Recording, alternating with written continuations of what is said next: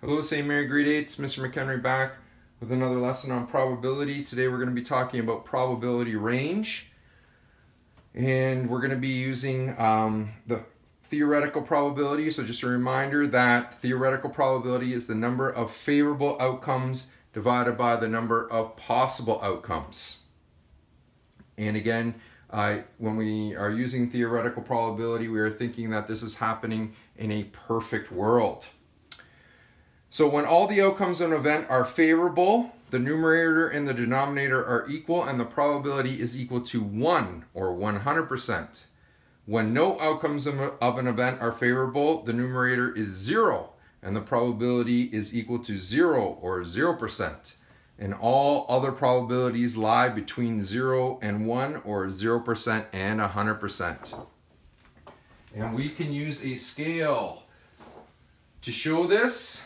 So on the left side we have 0 or 0% and the event is impossible. And on the right side we have 1 or 100% and the event is certain.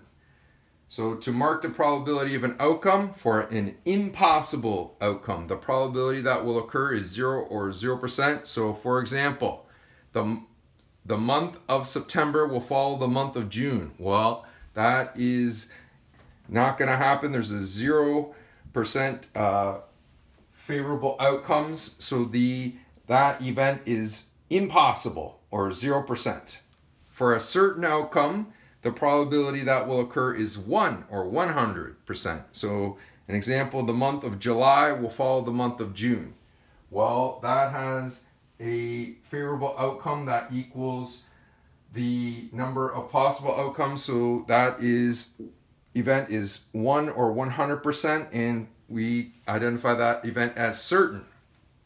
And all other probabilities lie between 0 and 1 or 0% and 100%. Okay, let's work through an example for probability range. There is a bag that contains 6 red M&Ms and 10 blue M&Ms, and you pick an M&M from the bag without looking. So now, before we get started, it is really important in probability to be able to visualize what's actually happening. So I really encourage you to sketch out stuff so that you can see it and then use that information to help you. So on the side here, I've sketched the bag, and for the 6 red M&Ms, I put in 6 R's, and for the 10 blue M&Ms, I put in 10 blues. So the number of possible outcomes is, well, we could have either 6 red, and we could have 10 blue. So the number of possible outcomes is 16, or often refer to that as the total, and it's important to know what the total is. So now we want to calculate the probability of picking a red M&M. So the number of favorable outcomes, well, there in the bag there are 6 favorable outcomes. Divided by the number of possible outcomes, well, we just figured that out. The total is 16, so that is equal to 0.375 or 37.5%. So there's a 37.5% chance of picking a red M&M. Okay, now we want to calculate the probability of picking a blue M&M.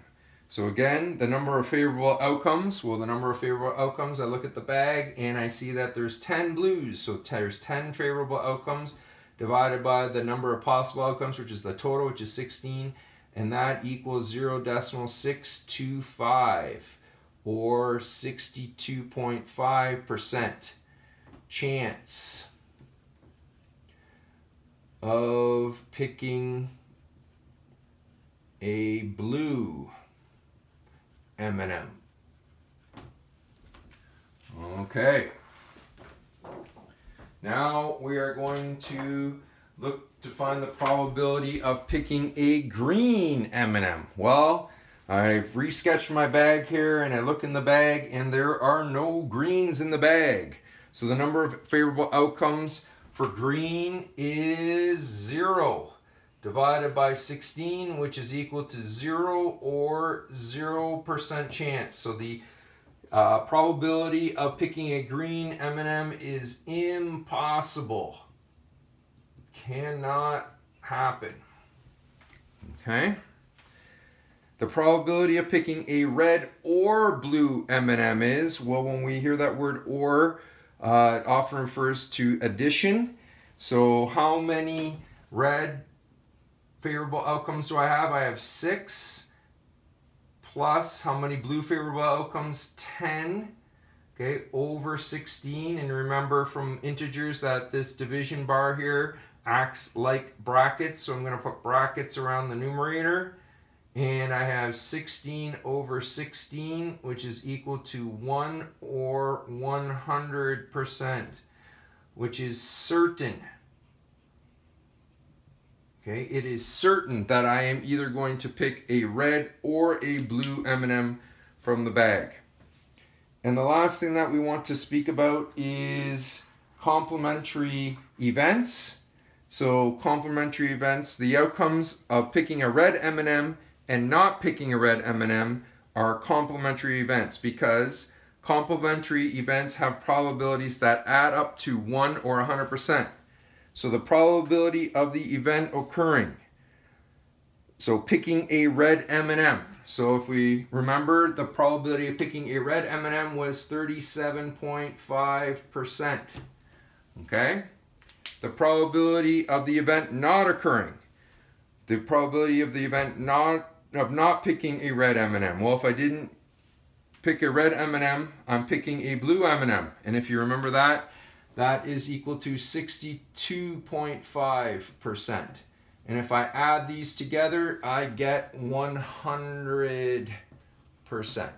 Another way of calculating the event not occurring is to say, take 100% and minus away the probability of the event occurring. And in this case, what would have happened is I would have taken 100% minus away the probability of the event occurring is 37.5% to get 62.5% of that I would not be picking a red M&M.